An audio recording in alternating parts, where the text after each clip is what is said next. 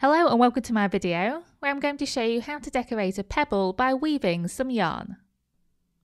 This tutorial is inspired by Japanese wrapped stones, and the idea of these stones is not only to be ornamental, but also to have a calming effect.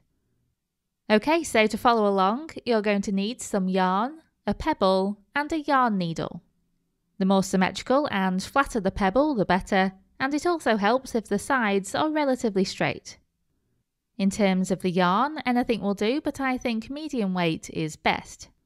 Try and choose colours that contrast with the pebble colour. Right, so the first thing you need to do is decide which side of the pebble is the back and have that facing towards you. Then take the end of your chosen yarn and drape it over the pebble. You'll want some excess yarn left at the end, so make sure you leave a decent size yarn tail. Then wrap the yarn all of the way around the pebble, making sure you trap the yarn tail underneath.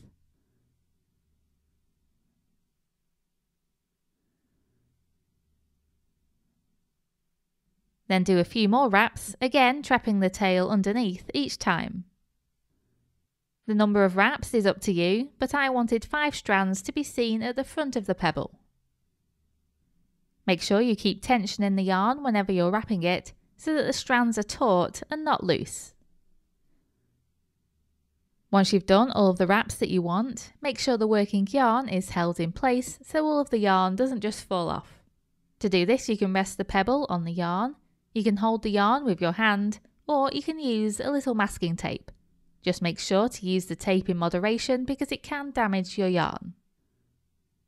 Then feed the yarn tail into your yarn needle and weave it through the strands at the back of the pebble. To weave, you simply need to go in and out of the strands all the way across to the left.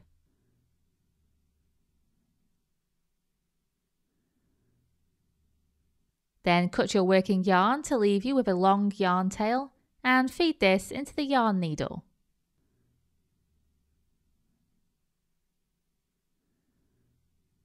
Feed this yarn needle under all of the strands, like so, moving diagonally up to the previous yarn tail. Then weave back across to the right, just above the previous yarn tail. Just make sure you weave between all of your yarn wraps, which is 5 in my case.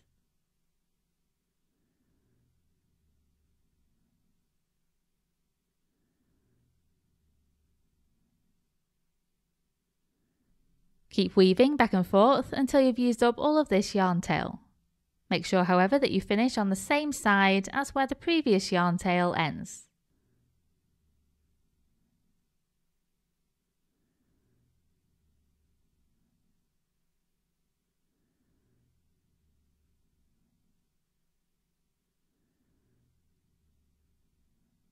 Then once you've checked your strands are all where you want them, i.e.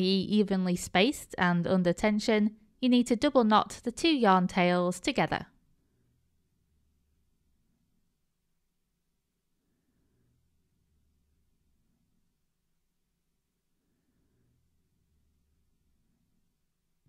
Now that the first colour is finished with, you need to feed the next colour of yarn into your yarn needle. Weave it in and out of the strands underneath the woven area, moving from right to left.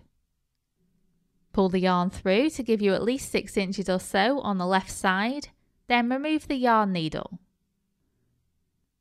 Then cut your yarn so the total length is approximately 2 meters.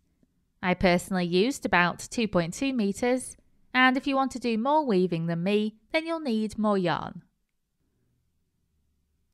Feed this yarn tail into your yarn needle and then weave from right to left.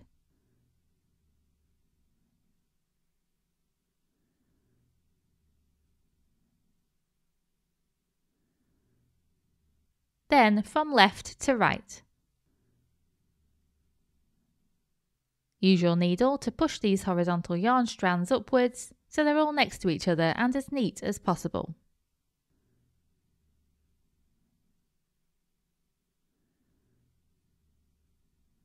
Next, turn the front of the pebble to face you and then weave across these strands from left to right.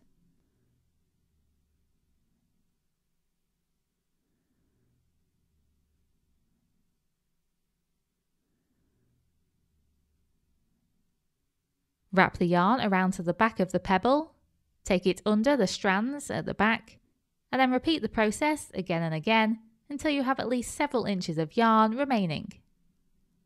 I personally did 9 wraps.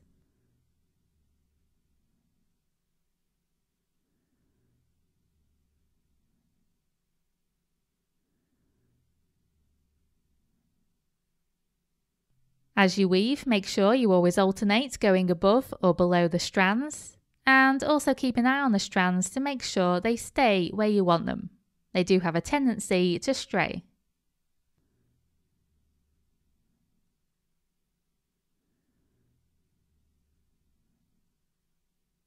Then, with the back of the pebble now facing you, take the yarn up behind all of the horizontal yarn strands.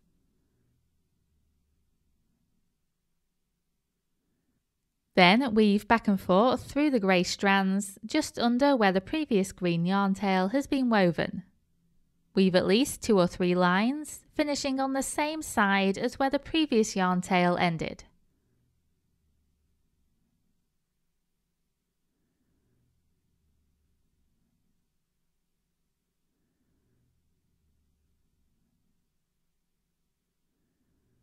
Then tie the 2 yarn tails together in a double knot.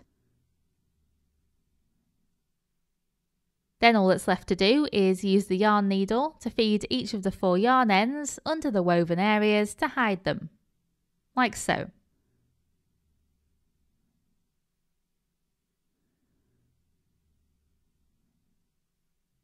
And cut off the excess yarn. Taking the time to hide the yarn ends really makes it look a lot neater. And that's it, the woven pebble is now complete. I really hope you enjoyed this project and thank you very much for watching.